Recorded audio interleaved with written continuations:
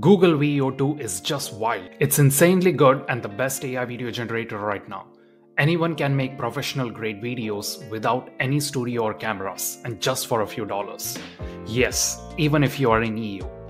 I will show you how to get highly detailed prompts to create your video and access it from anywhere in the world without a subscription. Let's dive in. So first step, we are going to navigate to the GPT store on ChatGPT and search for AI Video Veo2 prompt generator. There you go.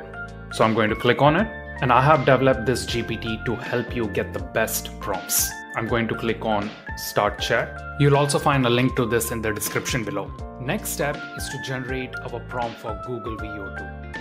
However, if you have an image that you want to turn into a video by using image to video generators like Runway, Luma or Kling, it's best you use this second option. For now, we are going to click on the first option, which is to generate a Google Veo 2 prompt based on my idea. Next, type the idea here that you have in mind. Don't worry about getting very detailed. Just imagine you are inside the scene, observing and describing the scene like you would to a friend. The GPT is trained on best prompting guide and structure, and it will create a highly detailed prompt for the scene you described. I'm done and I'm going to hit enter. So now it's first suggesting me the video prompt based on my idea. So it has given me a highly detailed prompt, and it's also suggesting me a music prompt, which I will show you how to use.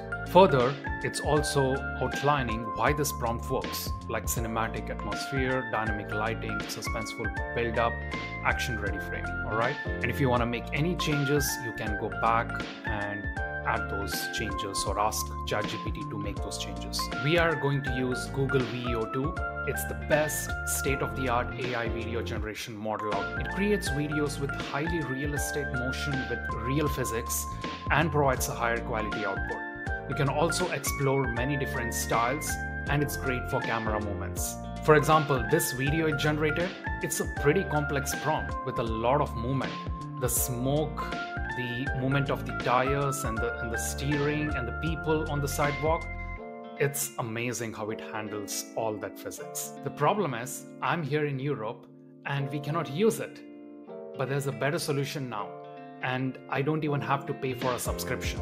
Let me show you how. You can head over to the fal.ai website and sign in through the GitHub account. Creating a GitHub account is pretty simple, straightforward, and you don't have to pay. Once you're in the dashboard, head over to the Explore page and you can either search for the model or you can see it right over here trending on their front page.